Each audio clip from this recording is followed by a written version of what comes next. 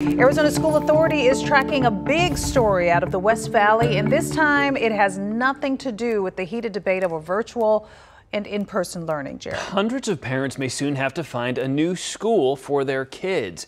Jason Berry's joining us live from Glendale to explain why. Jason? Well, as if the pandemic wasn't stressful enough for parents and students, a number of schools may be closing down because of some serious financial problems the Glendale Elementary School District is now facing. I live the other side of the bridge. Alba Souffle is ready to sign her boys up for kindergarten. The only problem, the school she wants them to go to may not be around much longer. Where will they go if it closes down? I don't know. I need to look for a school. You don't want it to close down? No.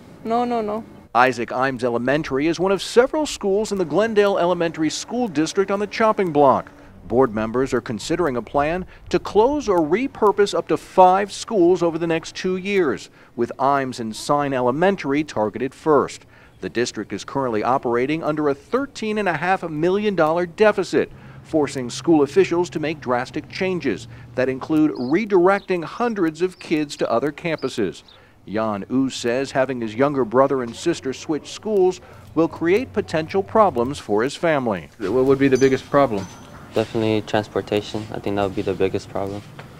Since, like I said, my dad has work and stuff, there's not really someone to take them to school. Arizona School Authority has learned the district's financial problems are directly linked to a drop in enrollment at many of the 17 campuses spread across Glendale and West Phoenix. The district's website identified several factors for the decrease in students: below average birth rates dating back to 2008, lack of affordable housing in the area, increased competition from K-8 charter schools. Parent Eliza Limon thinks eliminating some of the district's older schools will benefit students in the future. It is the correct decision. We've been here for 6 years, and it's just going downhill. Every year it gets worse and worse. So I'm glad they're closing it down for all the kids.